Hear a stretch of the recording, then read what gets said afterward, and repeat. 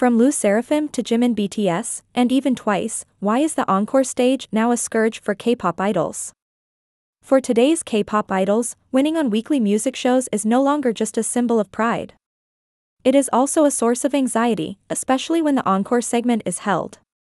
Take LE SSERAFIM for example, they just made a comeback with a mini-album titled Easy and the same title track.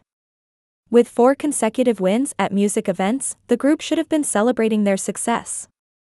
However, their encore performance created controversy, especially regarding their poor live vocals, sparking criticism from fans. LE SSERAFIM is not the only case. Previously, I've also faced similar criticism regarding their encore performance, with alleged avoidance of high notes and an obvious lack of vocal skills. In fact, groups like ENHYPEN and Fromis_9 have also received negative attention for poor vocal skills on their encore stages. Twice also did not escape the spotlight for their poor encore performance, especially in the song More and More, which is considered to have damaged the group's reputation. Even members like Momo seemed fidgety on stage, raising questions about their ability to perform live. Not only that, even BTS Jimin, who is one of the leading members in the K-pop industry, was not spared from criticism for his unsatisfactory encore performance. Despite great success in his solo career, his first encore performance remained controversial for not meeting fans' expectations.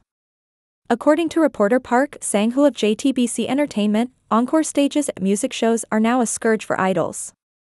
The segment that was supposed to be a moment of happiness with fans has now become an assessment event. The live singing ability assessment event adds pressure to idols.